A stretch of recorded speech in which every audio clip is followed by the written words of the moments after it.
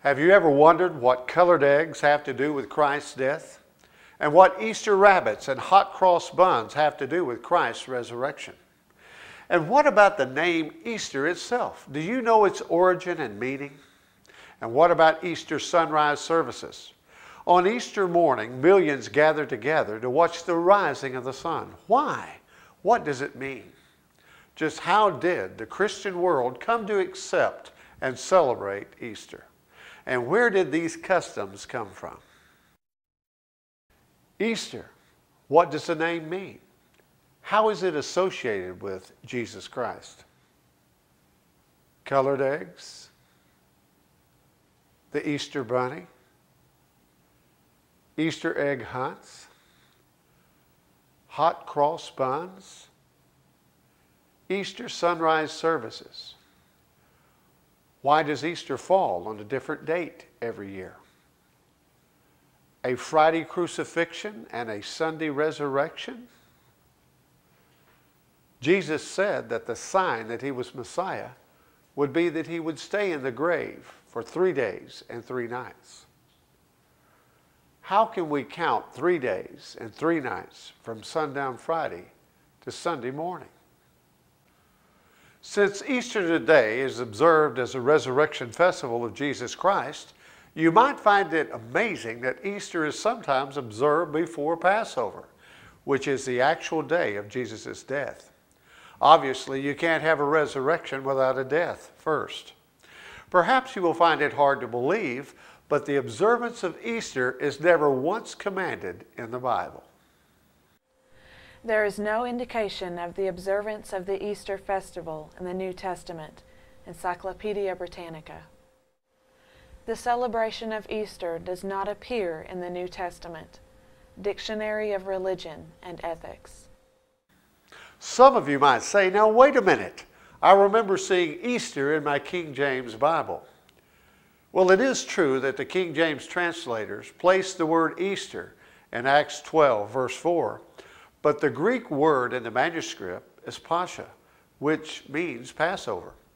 Pascha appears 29 times in the New Testament, and 28 of those times the King James translators rendered it correctly as Passover. The term Pascha means Passover, can be used to include the entire spring festival of the Days of Unleavened Bread. And this is the case in Acts chapter 12. Most Bible scholars agree that the word Easter in the King James is a mistranslation and should be rendered Passover, as it is in most all other Bible versions. Perhaps there has never been a more absurd translation than in this text in Acts 12, verse 4. Adam Clarke Commentary. Isn't it amazing that Easter is celebrated by 1 billion Christians worldwide, yet is never once mentioned in the Bible? In fact, that is shocking, but it is true. Instead, Jesus commanded his followers to keep the Passover in remembrance of him. And when he had taken some bread, he broke it and gave it to them, saying, "This is my body, which is given for you. Do this in remembrance of me." And in the same way he took the cup after they had eaten, saying, "This cup which is poured out for you is the new covenant in my blood." Luke chapter 22, verses 19 and 20. If the name Easter didn't come from the Bible, just where did it come from? And what does it mean? The modern term Easter developed from the Old English word Easter or Easter. Easter was the name of a goddess in Anglo-Saxon paganism. The name itself ultimately derives from east, meaning the direction of east, the rising of the sun. She's called the dawn servant, or one who illuminates, and is closely associated with the pagan goddesses Venus, the dawn star, and Ishtar, the Babylonian mother of heaven, as well as many ancient fertility goddesses.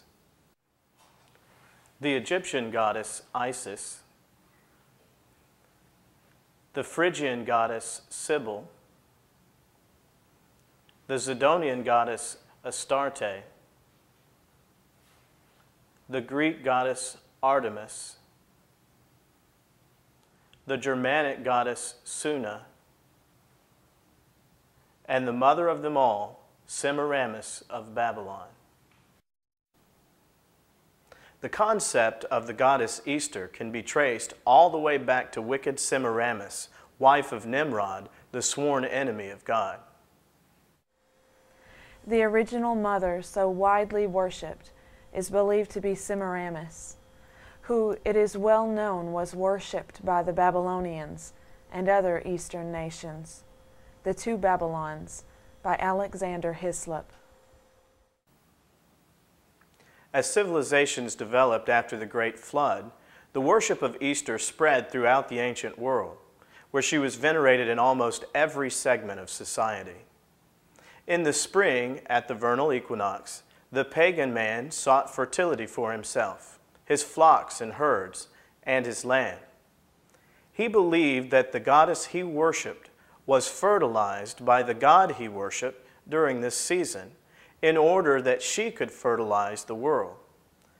Since his life and the lives of his family were dependent upon a bountiful crop and animals which flourished, he sought to ensure success by worshiping this goddess of the spring. Of course, this custom was practiced long before the birth, death, and resurrection of Jesus, which means its roots predated Christianity. The early Christian church never celebrated Easter, but instead obeyed Jesus' commandment to keep the Passover. Easter was not attached to Jesus or his resurrection until hundreds of years later by the Roman Catholic Church. Every Easter, millions of Christians gather to watch the rising of the sun. This ancient custom probably originated among the Germanic peoples who worshiped Suna, their goddess of the spring. The populace would kneel and beseech Suna, their goddess of the dawn, imploring her to bring back the long-awaited spring days. Suna was the German equivalent of the other ancient sun fertility goddesses such as Eostor and Sibyl. After offering sacrifices to the goddess on Saturday evening, they retired until Sunday morning, when they would gather together to face the east and watch the sunrise. Did you know that even the ancient Israelites began to practice this pagan religious custom? And behold, at the entrance to the temple of the Lord, about 25 men with their backs to the temple, and their faces toward the east, prostrating themselves eastward toward the sun. He said to me, "Do you see this? Is it too light a thing for the house of Judah to commit the abominations which they have committed here?" Ezekiel chapter 8, verses 16 and 17. The ancient Persians, when they kept the festival of the solar new year, presented each other with colored eggs. Chambers Encyclopedia. From Egypt, these sacred eggs can be distinctly traced to the banks of the Euphrates. The Two Babylons by Alexander Hislop. Do you not see what they are doing in the streets of Jerusalem? The children gather wood, and the fathers kindle the fire, and the women knead dough to make cakes for the Queen of Heaven, and they pour out drink offerings to other gods in order to spite me. Jeremiah chapter 7, verses 17 and 18. If you were to ask the typical Christian what Easter is about, they would say the resurrection of Christ. I'm Dave Brown with Crusade TV. What's your name? Eric Hawkins. Eric, do you celebrate Easter? Yes, I do. What does Easter mean to you? Easter is like the celebration of when Christ, when he had died on the cross, he was resurrected, and we celebrate the new birth, all that good stuff. Do you guys do like an Easter egg hunt and stuff like that? Occasionally, for like younger kids and whatnot. If you had to explain to somebody who was like from a different culture, how that came into Christian observance, what would you say? I guess I'd say the Easter eggs, these signify, life being born or reborn, What about the Easter bunny? Not a clue.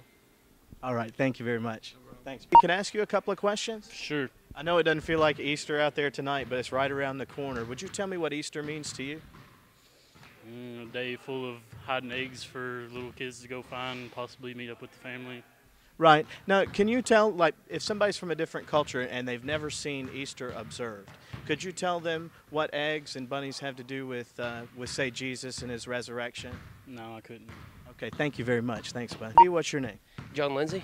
Okay, John, if you had to explain to somebody from a different culture why Christians observe Easter, what would you say? We observe Easter because of Jesus Christ and what he has done for us. And sorry, I'm out of breath. It's all right, I know. Jesus Christ died for our sins and stayed on the cross. Came back 3 days later, and I mean, for a person like me, all the sins that I've done, all the sins that you've done, that everybody here has done, even the best person on earth has done sins. And Jesus Christ never did a sin, but yet he still died on the cross for us, came back 3 days later, and that's what Easter means to me. Can you tell me how did it come into the Christian observance, the Easter bunny or the Easter eggs? I don't know that story.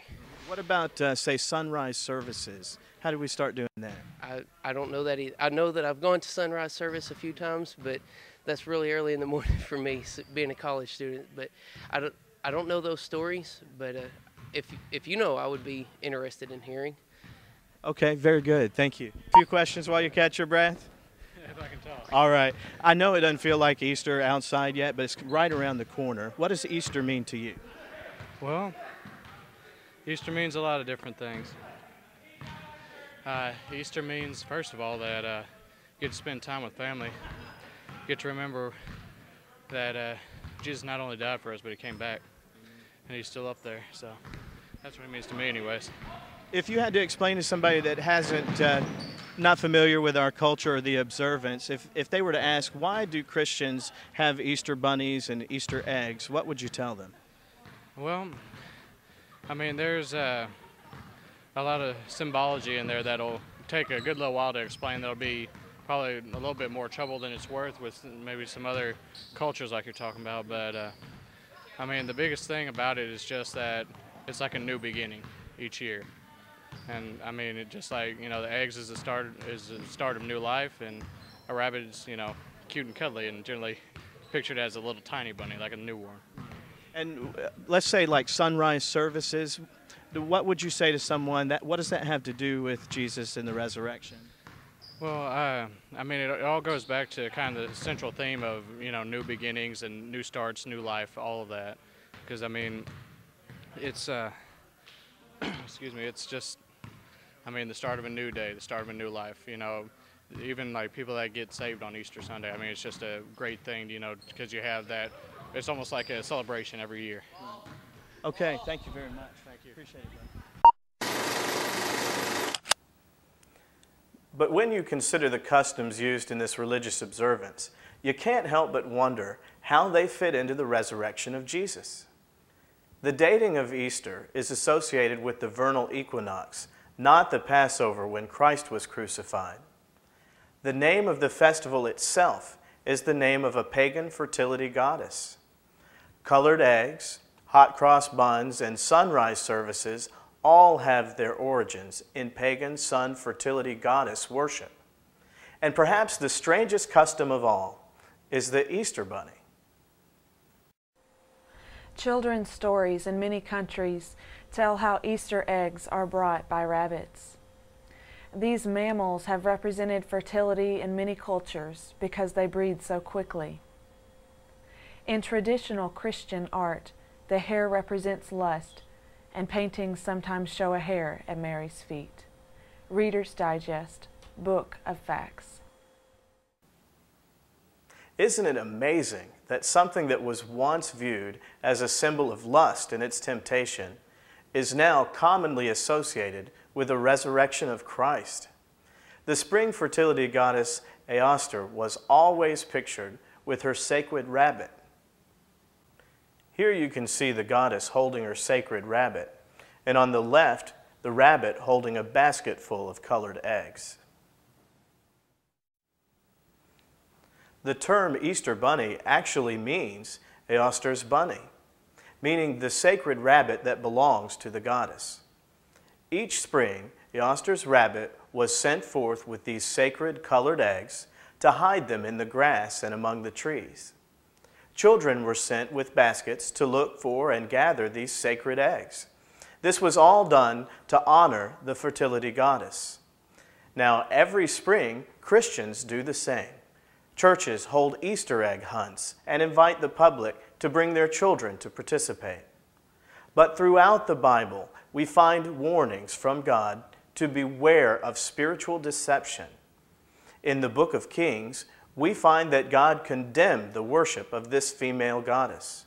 Remember, Easter, Eostur, Ashtoreth, and many others are different names, but the same deity.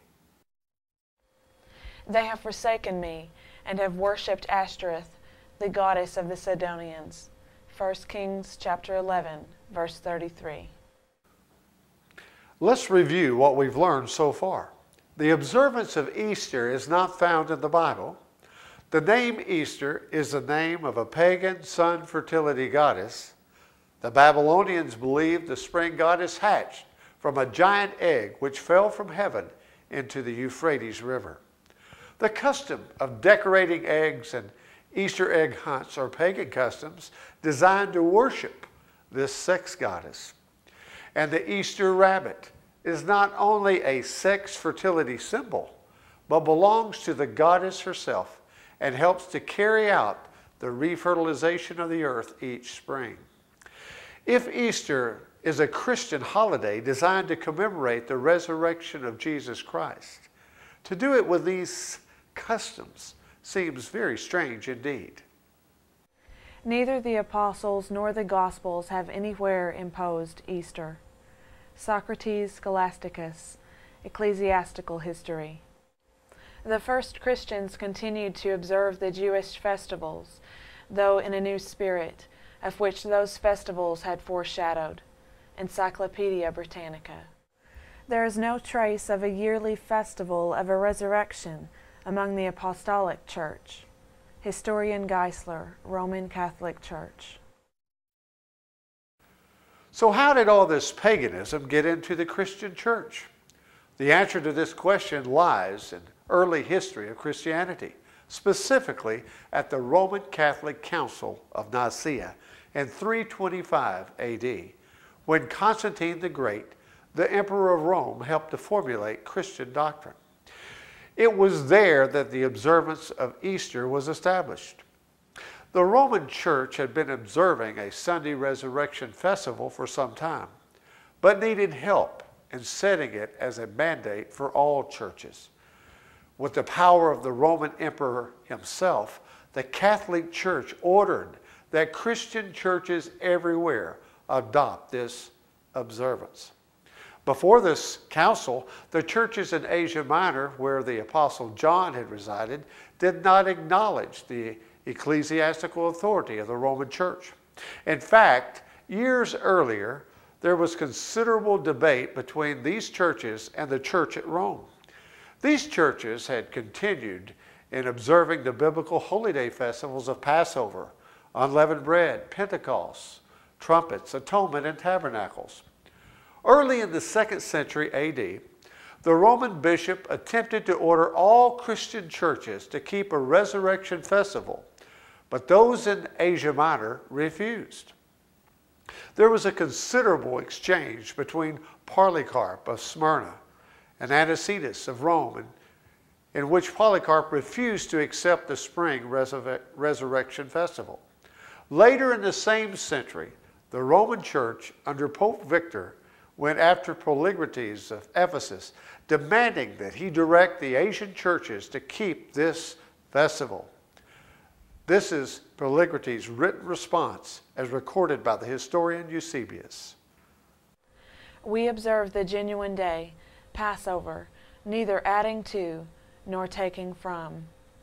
For in Asia great lights have fallen asleep, which will rise again in the day of the Lord's appearing. Philip, one of the 12, John, who rested upon the bosom of the Lord, Polycarp of Smyrna. All these observed the 14th day of the Passover, according to the gospel, deviating in no respect, but following the rule of faith.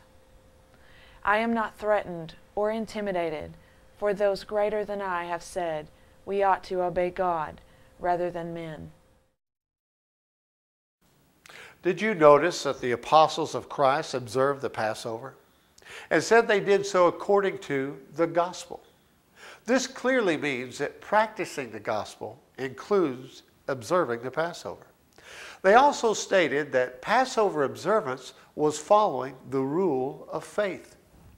Polycrates understood clearly that the Roman Church was not merely adding a resurrection festival to honor Christ, but was replacing the Lord's Passover with it, which is why he said we ought to obey God rather than men.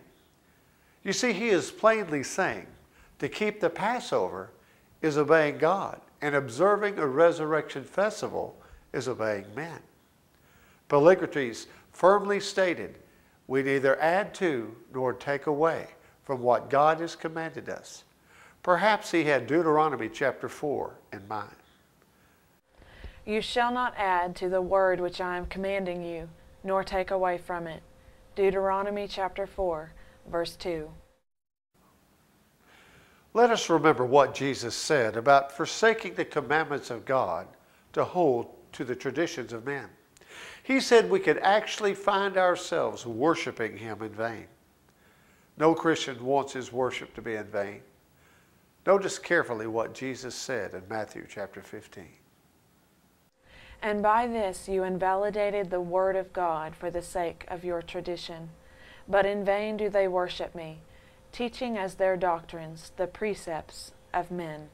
Matthew chapter 15, verses 6 through 9.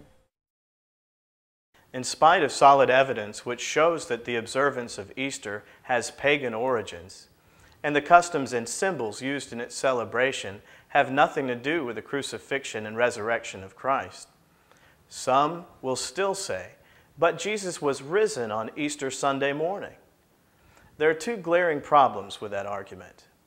Easter is dated from the vernal equinox, not the crucifixion date. And if Jesus was 3 days and 3 nights in the grave, he was not resurrected on Sunday morning at all. When asked for a sign to prove that he was the Messiah sent from God, Jesus said this, No sign shall be given to it but the sign of Jonah. For just as Jonah was 3 days and 3 nights in the belly of the fish, so shall the Son of Man be 3 days and 3 nights in the heart of the earth. Matthew chapter 12, verses 39 and 40. The very truth that Jesus is the promised Messiah hinges on whether he fulfilled that prophecy or not. Muslims use this apparent discrepancy in their attempts to prove that Jesus is not the Messiah. They accept him as a prophet, but not as the Son of God. They vigorously argue that from Good Friday to Sunday morning calculates to 1.5 days in the grave, not 3 days. Now, this is an extremely vital subject because the gospel and Christianity itself breaks down if Jesus is not who he said he was and did not fulfill his own prophecy. The truth is, Jesus was crucified on the Passover. He was the true Passover lamb. For Christ our Passover has been sacrificed. Therefore let us celebrate the feast. 1 Corinthians chapter 5, verses 7 and 8.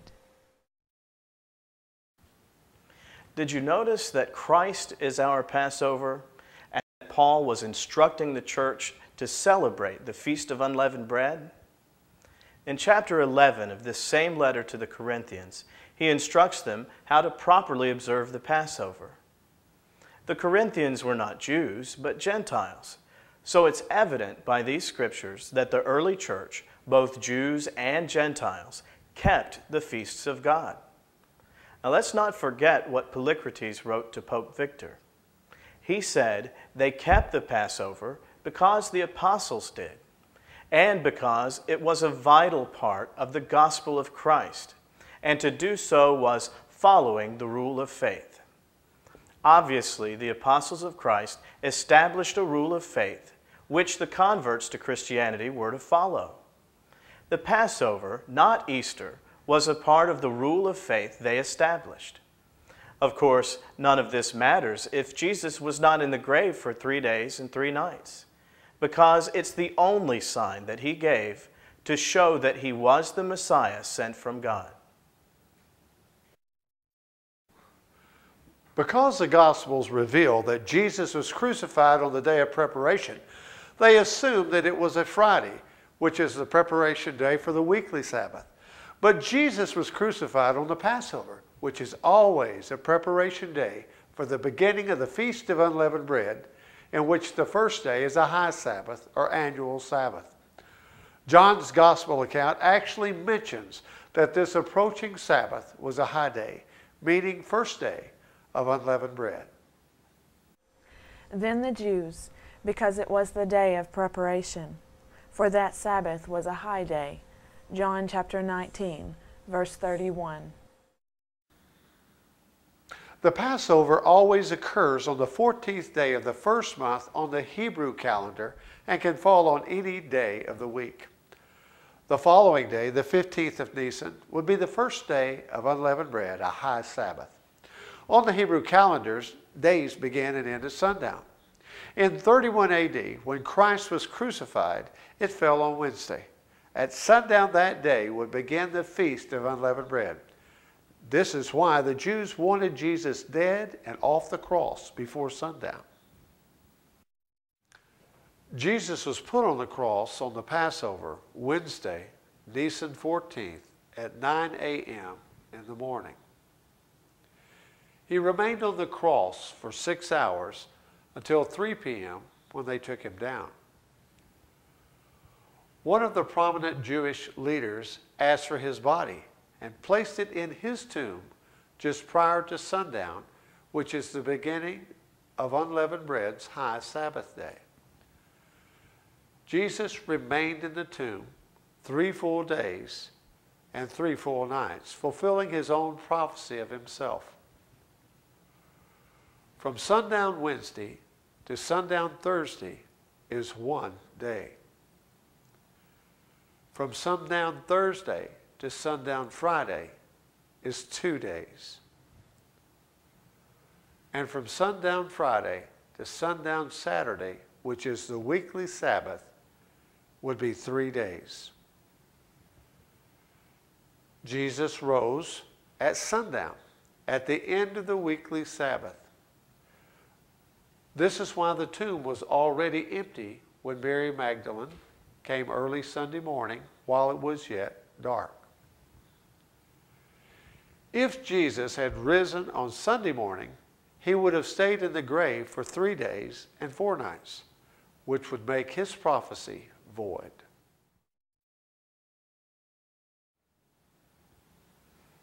Thank God that Jesus' prophecy was fulfilled perfectly, and that we now have a Messiah who saves us from our sins. Now let's review what we've learned. The Bible nowhere commands the observance of Easter. In fact, Easter is not even mentioned in the original manuscripts. The apostles taught the church to observe the Passover and the Feast of Unleavened Bread, which followed it. Easter observance came into modern Christianity by a mandate issued by the Roman Catholic Church as backed by the Roman state. Many Christians who held to the original practice of keeping the Passover were persecuted for not accepting this new observance. The crucifixion of Jesus was not on Good Friday, but on a Wednesday Passover.